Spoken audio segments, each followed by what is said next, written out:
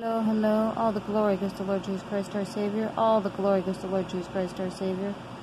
And it's been a while, but I'm going to be reading you a chapter from Read With Me Bible. And Lord Jesus Christ is coming so very, very soon. Lord Jesus Christ is coming so very, very soon. I'm using this as an for educational purposes.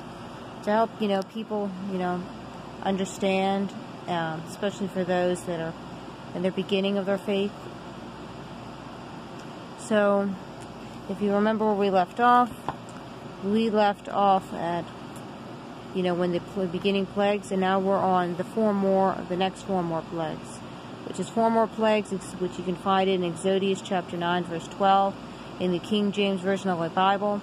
And for those who want even more detail, you can check out the book of Jasher, which is one of the books that were removed from the Bible, and check that out, and it has very detailed explanation as well. So, take this all up to the Lord in prayer and ask Him for wisdom, knowledge, and understanding, and turn to the Lord. So, the beginning, it says here, The Lord said to Moses, Toss ashes into the air. The ashes will turn into fine dust. Then boils will break out on the people and animals. But Pharaoh would not listen. Also, just to let you know, this only happened to the Egyptians, not to the Israelites. They didn't get the boils. They didn't break out on them, nor on their animals. And when you think of the boils, think of a monkey POX that's happening to those who have taken the mark of the beast. And I truly believe that C... V Magic Ocean Potion is the mark of the beast. Take it all up to the Lord and ask Him for wisdom, knowledge, and understanding. I am just a messenger.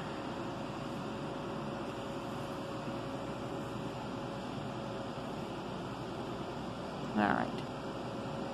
Oh, look at that picture. Does that look like good weather? Then the Lord sent thunder and hail. Hail beat down everything that was growing. It tore the leaves off the trees. Pharaoh sent for Moses. I have sinned, he said. Pray to the Lord. We've had enough hail. Moses prayed. The thunder and hail stopped. But Pharaoh sinned again. He would not let the people go. So the Israelites, God wants to get the Israelites, back to the promised land, and they're living in Egypt right now. And, yeah, things aren't going too good for them in Egypt. The Pharaoh is horrible. He's persecuting them. He's having their firstborn sons thrown in the river. All kinds of horrible, horrific things are going on for the Israelites. And so, God uses Moses to be the one who speaks to Pharaoh and tells him, you gotta let us go, and then, and Pharaoh's not listening. He doesn't want to listen. His heart is as hard and cold as a block of ice on Pluto. That's how cold and hard his heart was. He ain't listening. And he see the hail and the thunder and everything was falling apart. And he just I'll let you go. And he lied. Lied like a rug. And so Moses listened to him. He asked God. God, put an end to the plague. And then Pharaoh, turned around, stabbed Moses in the back, and said, No, I'm not letting you people go. You stay here. You can't go nowhere. And guess what? Today, we have a lot of thunderstorms and a lot of hail. You can do some research just on YouTube here, and you can find all kinds of videos about all the hailstorms and thunderstorms and hurricanes. All kinds of things going on. Let's continue. The Lord made a wind blow. The wind brought up locusts. The locusts covered the land and ate up everything that was left after the hail. Pharaoh sent for Moses. He said, Pray to the Lord to take this plague away. Moses prayed. The Lord changed the wind, and the wind blew the locusts into the Red Sea. But the Pharaoh would not let the people go. Look at him. He's got locusts there. And does he look like a happy Pharaoh? No, that drawing illustration looks like he's miserable. And there's Moses. Just a little background here. When the locusts did come, the Egyptians kind of rejoiced over them because they had lost so many crops from the hailstorms and the thunderstorms and everything else. And even though the locusts did eat up their crops, they started eating the locusts. And locusts are another name for grasshoppers. And people do eat grasshoppers even to this day. People take grasshoppers, or also known as crickets, and ground them up to make cricket meal, or turn them into flour for their baking. They may make flour out of crickets. It's up between you and God if you want to, eat crickets. I remember watching a video of some guy eating crickets, and they were, different flavored crickets. They were covered in like powdered flavoring on top of dried up dead crickets. And his favorite was the sea salt and vinegar. But I wouldn't eat them. No, I wouldn't eat them. Yeah. No, not my type of thing. And then when the Lord changed the wind and blew them away, some of the Egyptians were kind of upset about that. But it's all said in the book of Jasher. You can turn to the book of Jasher about that if you want to. But yeah, I like to call the crickets and the locusts swarming leaf gobblers. That's from Land Before Time. I don't promote that in any way, shape, or form, but I do remember that episode. Exactly, it was a movie. At the beginning of the movie, the characters were fighting over some green food. They were herbivore, dinosaur things. And the next thing you know, Grandpa Longneck finds food for them. And then the swarming leaf gobblers come in. And then they ate everything up. Just like what they did in Egypt. What little crops that the Egyptians had left after all the other plagues and the hailstorms and everything, what little they had left for themselves and for their animals, the swarming leaf gobblers, known as locusts, came in there and feasted upon it, and there was not a single leaf behind. And it happened. It's happening nowadays. There's been swarms of locusts in different places on the earth. But you can do your research about that. All right. Moses reached out his hand toward the sky. Darkness covered Egypt for 3 days. 3 days of darkness. No one could see anyone else. Pharaoh sent for Moses. He said, "Go worship the Lord. Just leave your flocks and herds behind." Moses says, "Our animals must go with us." But Pharaoh would not let the people go. The Lord said to Moses, "I will bring one more plague on Pharaoh. After that, he will let you go." There's the Pharaoh. He's yelling and he's angry, and there's Moses. And when the 3 days of darkness happened, there was no darkness for the Israelites. They had light in their homes. They were fine. But for the Egyptians, it was completely dark. And it's going to be the same thing, because the 3 days of darkness is going to come back. And it's going to be a thick darkness. Where you can't see your hand in front of your face. You can't see anything. It's going to be very thick. And for those that are true children of God, there will be light in their homes. The electricity will be running. Everything will be fine for the true children of God.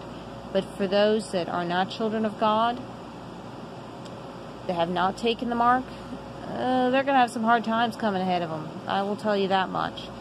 They're going to be in complete darkness, and it's going to be hard. And for those who have taken the mark, they're going to be like zombies, and you don't trust them. Tell you this word: do not trust them. And if you do, and you're a true child of God, and you lived with someone who's marked, go to the Lord in prayer and ask Him for guidance, wisdom, knowledge, understanding what to do. God will protect you. He will protect His true children. And if you do live in a house with, just you and those that are true children of God, don't open the door. Don't let anyone in. When they come banging on your door, dirtbag enemy can pretend to be your grandma, or your aunt, or your uncle, or some guy named Simba. You know what I mean?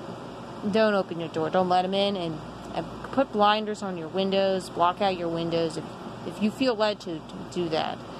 Or just pull down your Venetian blinds or whatever you have, or curtains. Just don't look out there and have nothing to do with it.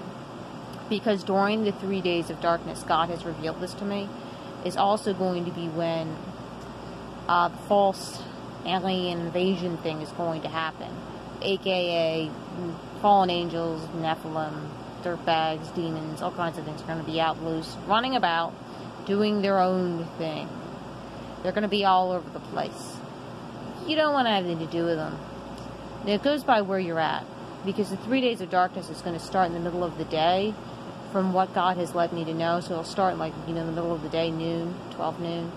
And so you may be at work. So you have to turn to the Lord when it happens, and find a place in where you're working at to shelter in place. It's going to be a lot harder, though, if you're trapped in your car. Especially going by what type of car you're in. If you're in, like, one of those tiny little smart cars or something, things are going to be kind of hard. But maybe God will lead you to some place you can go outside that car. I don't know. It's between you and God. I don't know your walk. So you have to turn to Lord God Almighty during it. Don't trust in your own flesh and your wisdom, knowledge, and understanding of yourself. Trust in God 100%. Because it's a good thing to humble yourself before the Lord. He will take care of you. You don't want to be Nimrod and shake your fist at him and think you know all the answers. You don't. You really don't. You don't even know how your lungs work. God's controlling every breath you have. He's keeping you alive. Remember that. So it'll be a tough time, but just hunker down and trust in the Lord. I would say gather up a little bit of supplies to last 3 days at least. Of course, after the 3 days, there's going to be all kinds of tough times ahead. That's when the Antichrist is going to reveal himself, and everything's going to be tough. It's going to be hard. And you got to trust in the Lord.